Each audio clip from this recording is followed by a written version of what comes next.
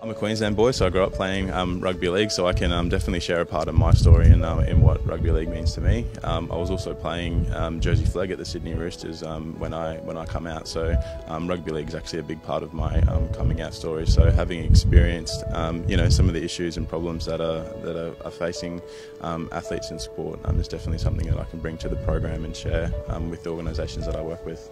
The Pride in Sport program is a program that's aimed at assisting sporting organisations be prepared and doing some work towards including LGBTI people within their sport, making it a safe space and a space that LGBTI people want to come to, whether they want to play rugby league, support it, volunteer or work within the organisation.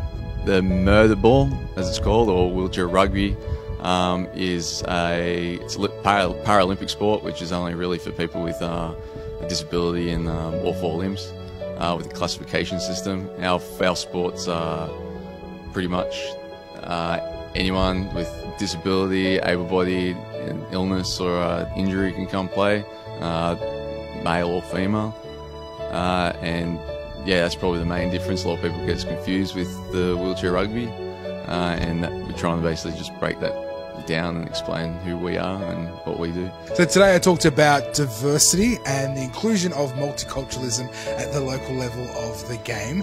It's so important that we continue to use multiculturalism as part of what we do in the game rather than see it as a barrier. And my conversation with participants at today's conference was all about how we can do that practically. So over the years I've worked with multiple clubs across the various levels, and a lot of the conversations is around how can we practically celebrate ethnic diversity, religious diversity, but even sexual diversity. So it's about being able to promote scope for people to understand the practicalities of putting on different events or putting in different strategies that will help to have those voices heard, but also included in the way in which various practices are done in and around the club.